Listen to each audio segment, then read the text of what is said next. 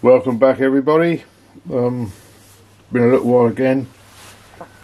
First of all, thank you to all these new subscribers. Thank you very much for logging in and watching my entertaining efforts. Hope you enjoy them. You might learn something, or might not learn anything.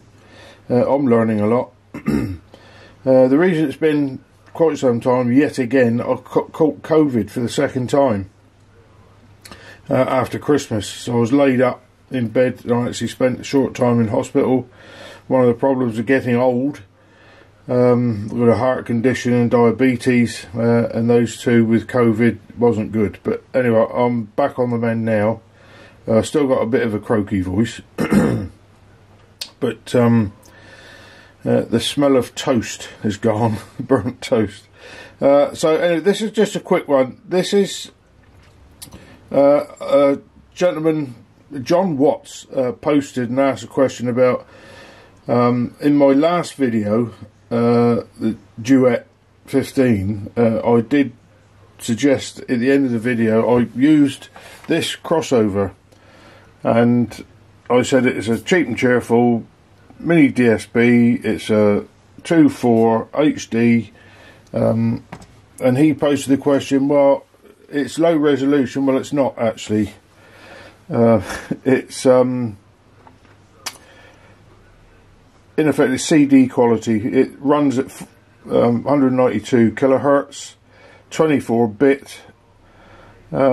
It's a cracking piece of engineering, really, digital engineering. But we'll cover that in a second. I'm just going to the title is, which way do you go? I mean,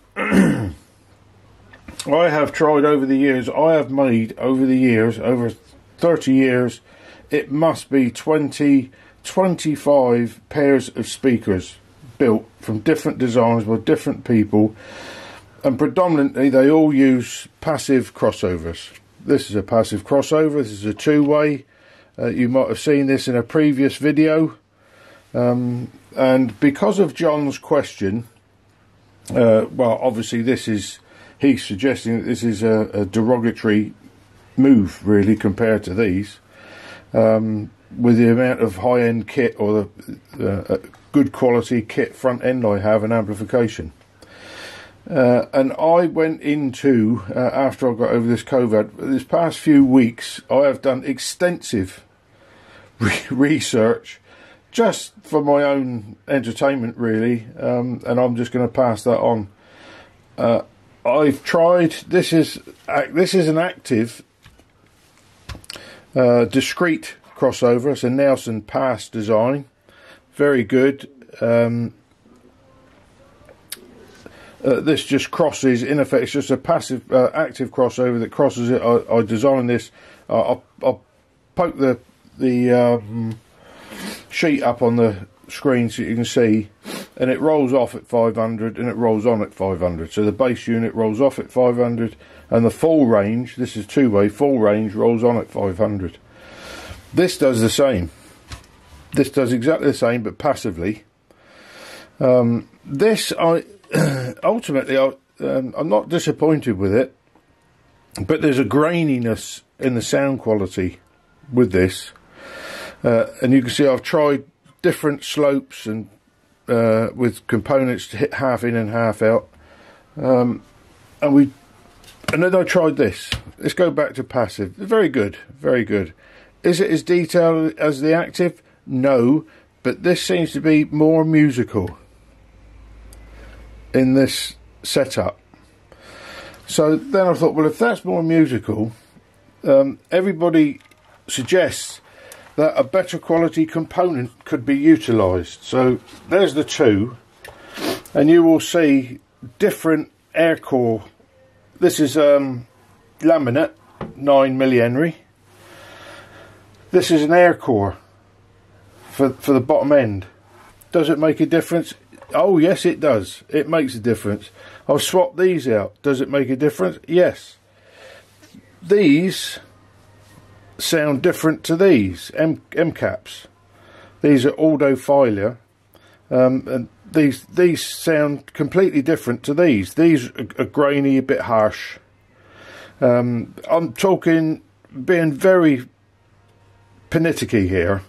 If you didn't have these and you were unable to swap these over, you'd be very happy with this.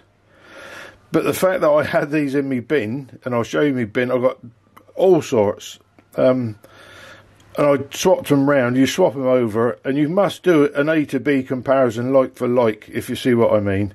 It's pointless messing about. I've got 2 sets of these at my expense, and they all have a sonic signature, and they're all different. This is a Mundorf, and it sounds different to this one here. This would be in here. I'll swap these over. This is for the clone, the PAP clone. I'll swap that over. This is what Pure Audio Project use Mundorf. They're Mundorf resistors. Audin. Blah blah blah. I'm not going to beat on too much about it. It's just a little 10-minute video, but they all sound different. This sounds better than this. These sound better than these. These resistors, they're okay, but they're not as good as these Mundorf or Mills type, and indeed they're not as good as this. And you can go on and on and on, but where do you stop? I mean, this is my hobby, obsession. It's 20 years worth, and you end up with hundreds and hundreds of pounds worth. Probably goes into thousands. I've got bins full of components that I've collected over the years, used on different speaker designs.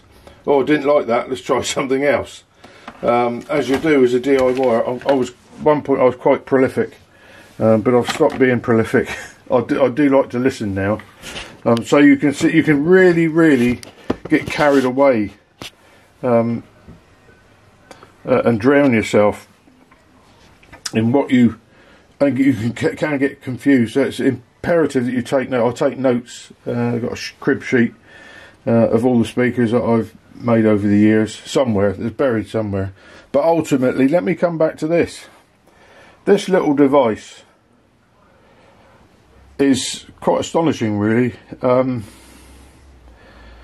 If you buy 2 of them, you could run 2 4-way speakers.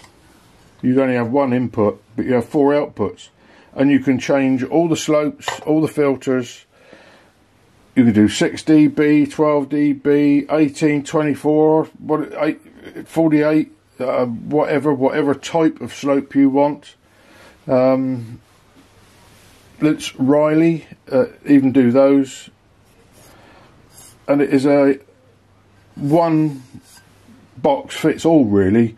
But as I just mentioned, the cost of the passive route, it's okay if you're just doing 1 speaker and you have a design and somebody's designed the crossover for you, but if you want to tailor that and upgrade components, it starts getting expensive and complicated. This, of course, you need, if you can run it actively 4-way, you need 4 amplifiers on each channel. It gets prohibitively expensive, but I just run 2, so that's fine. So this is just a quick.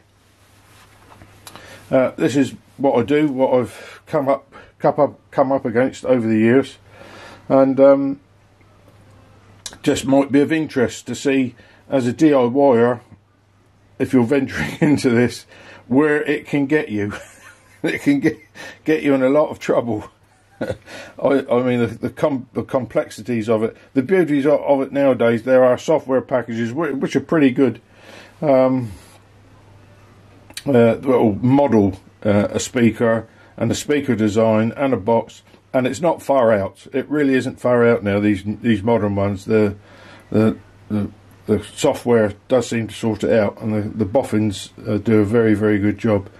So that's just a quick one for now. So thank you very much for the question, John Watts. I hope that sort of answered. They all have their four boys discrepancies, if you like. None of them are perfect, but this, or a better version of this, for me is a wonderful tool, and it's a way of getting the best out of any speaker. Even a single speaker full range unit, you can knock out any baffle diffraction and stepping. You can just knock it out with this, as opposed to you would have to put one of those in circuit. This was for I can't remember now. It was a full range driver. Most full range drivers have a peak at about 7k, 8k. There's a big spike, and this just knocks it flat. It's just a notch filter. It just knocks it out. But you put that passively, even in an active system, you can use this to knock it off, bring it back down. Anyway, thanks for watching. Thanks for all you subscribers. There is another one coming up, which involves an amplification, which will be interesting for a lot of you, I think. And what we're going to do is we are going to take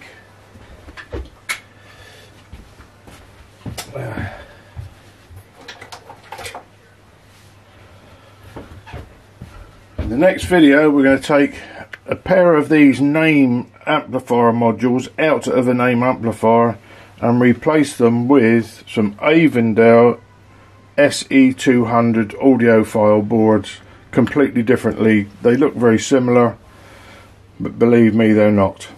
Anyway, so that's in the next video coming up. Thank you very much. Hope you enjoyed it.